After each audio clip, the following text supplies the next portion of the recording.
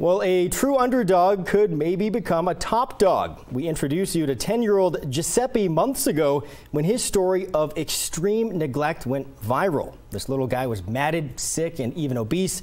But then Española Humane stepped in and his life has changed for the better.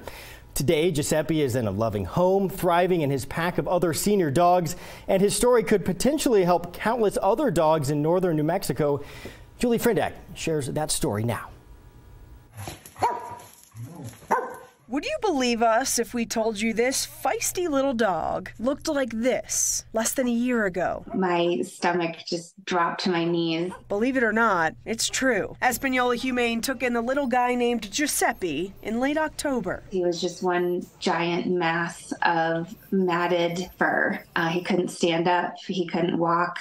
He couldn't see. They started by shaving off 5 pounds of matted fur. Just to think how much was in that fur for it to weigh 5 pounds is utterly unbelievable. Alan says the dog was obese because of a thyroid issue. His lungs were full of fluid and he could barely breathe.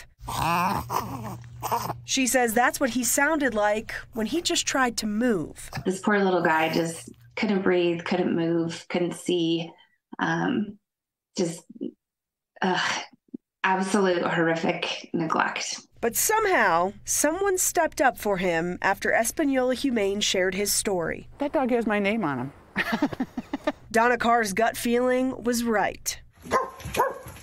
She took him home, where he's running like a puppy again and getting groomed regularly. She really likes to take on medically complicated, unsocialized senior dogs, and she just is his earth angel. Giuseppe was in the spotlight then, and he's back in the spotlight again. He made the top 10 out of 400 dogs in the National Dirty Dogs Contest, sponsored by a pet grooming products company and a global nonprofit aiming to amplify the good. It's a shelter dog makeover contest. It's hard to see, for people to see neglect and abuse cases and not immediately just want to look away and not hear about it. And this is a great way for it to be in people's minds without it being an overwhelming sadness. Not to mention a great chance for Española Humane to achieve a much-needed boost. The first place shelter wins $10,000. We use every penny that we receive and are so